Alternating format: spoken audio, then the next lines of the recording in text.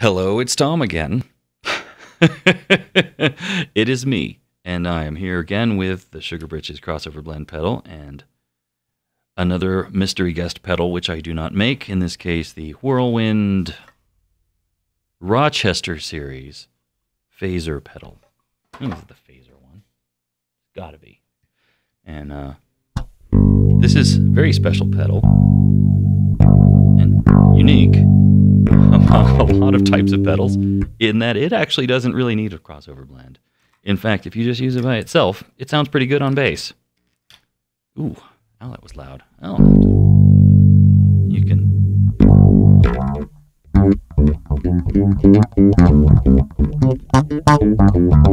I think more P pickup. Whee. And you turn it off and it's still... Yeah, it's fine. It's perfect like this, because these old vintage pedals just leave the clean signal alone and just add the phaser signal to it. And the more vintage they are, the worse they are at low frequency, so they don't mess up the low end when they add in the effect, and so they work just fine. Why would you use it with a crossover blend pedal?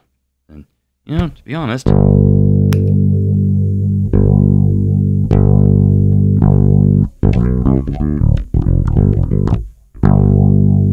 I'm not sure I would. However, so let's just consider this situation. What if you want to use some delay? There's a delay pedal here, and a phaser pedal here.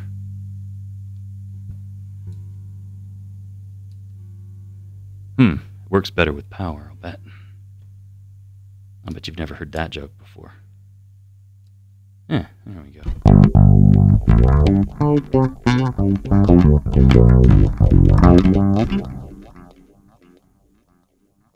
You might want to mess around with delay, but you don't want it mudding up the bottom end.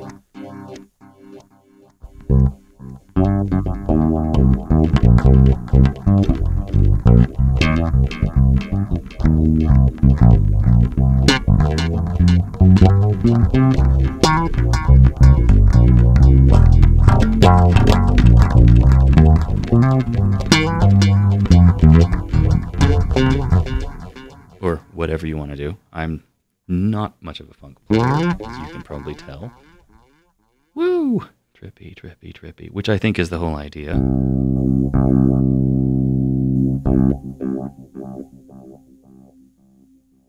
I do like the phase after the delay. It just makes it kind of swirl around. And of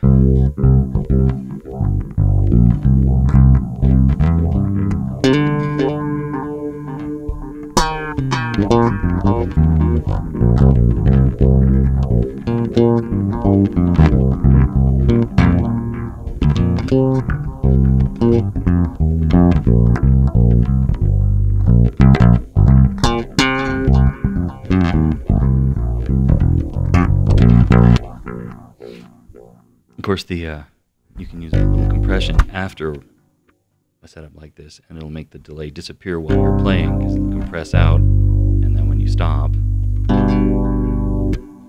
it appears out of the compression. But I don't have a compressor here right now, and that's about all there really is to say about echo and crossover blend.